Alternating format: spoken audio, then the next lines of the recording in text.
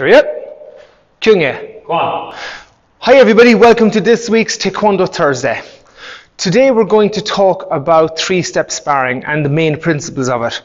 A few weeks back I did an episode on the differences between three-step and semi-free sparring, but I didn't really flesh into them too much. I just went through the main differences between them. Today let's flesh out three-step a little bit. I'm going to work here with my partner, Mr. Connacht, and we'll go through the main principles of it today. Let's get started. Cheerio. Kyungye. Go on. We start semi-free from, three-step, from parallel ready stance. First thing we need to look at is measuring up.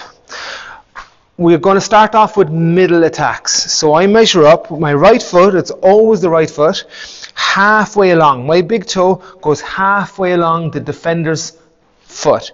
I adjust my left foot, that's also really important. Every part of this is important. None of it is kind of optional really. Adjust the left foot, then step back into a left walking stance with a forearm low block, and you attack from here. Now I don't attack until the defender does a kiap back to me. Once he does, I am then free to do my three attacks: walking stance, middle punch. It's up to my partner to defend those attacks. It's up to him to block them, and then he gets to do a counter attack at the end. We're not going to run through all the combinations in this video because it's just hitting the main principles that I want to do today. We'll do one just to show you any block, Mr. Connacht, when you're ready. Key up first. Good. Now if you look, you can see my foot is overlapped. This is crucial. I measured here. I must step to there when I attack. A lot of times people step short, so there's actually no danger of hitting the person. We must be familiar with training of Taekwondo secret number 5. Remember, be familiar with the distance and angle for defense and attack. I need to overlap, and on all three steps I need to make sure my stances are the correct length and width so my feet overlap. Prosar. Sure. Thank you. Let's look at what happens if the defender's stances aren't done correctly. So from here, let's come this way slightly. Okay. So 1, now 2. If his stances are done too small, I'm going to get in his face probably after only 2. Now I've done a very small one here because I can sense I'm already getting closer, but look, full length, now I'm on top of him. So the defender's job is to do their stances properly and to do their blocks properly. Thank you, sir. The key 2 principles for the attacker are: do your stances properly, punch center line. This is the other key point. Punch center line attackers.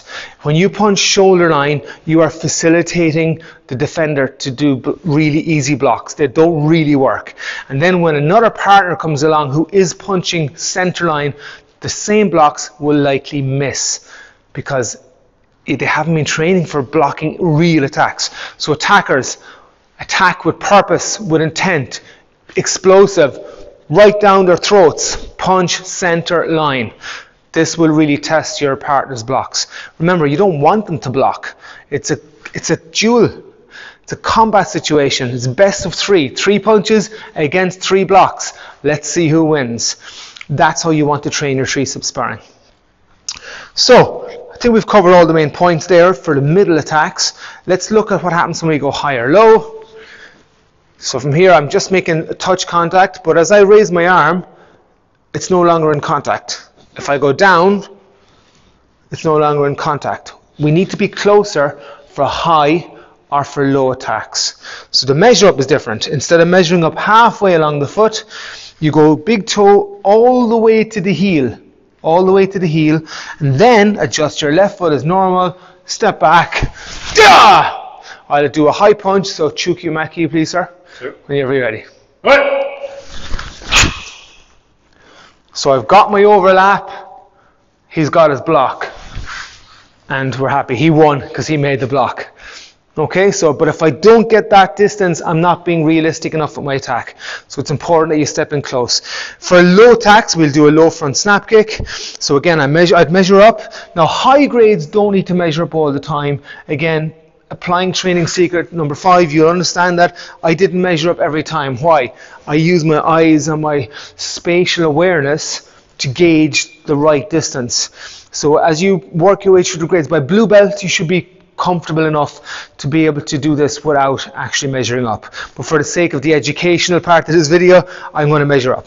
So this time it's going to be toe again all the way to heel because it's a low attack. So for high attacks or low attacks, go toe all the way to my opponent's heel, just my left foot, step back, just a forearm low block whenever you're ready.